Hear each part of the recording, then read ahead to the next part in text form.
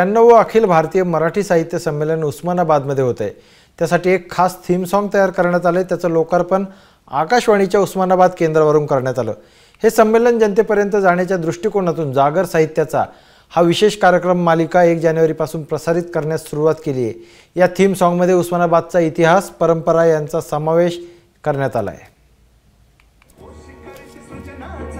अक्षर दिंडी आली साहित्याची वारी ही दीपमाळ शब्दांची हा उजेड आनंदाचा ही घोष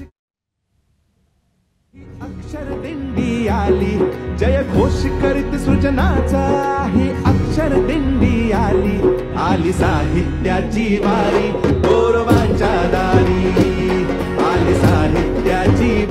12व्या शतकामध्ये संतश्रेष्ठ कुंभार यांना भेटण्यासाठी ज्ञानेश्वर माऊली, सोपानदेव, निवृत्तीनाथ, संत नामदेव ही सगळी मंडळी तेरला आलेली होती आणि तेव्हा ती साहित्याची वारी गोरोबांच्या दारी आली होती आणि आत्तासुद्धा साहित्याची वारी गोरोबांच्याच दारी येत आहे।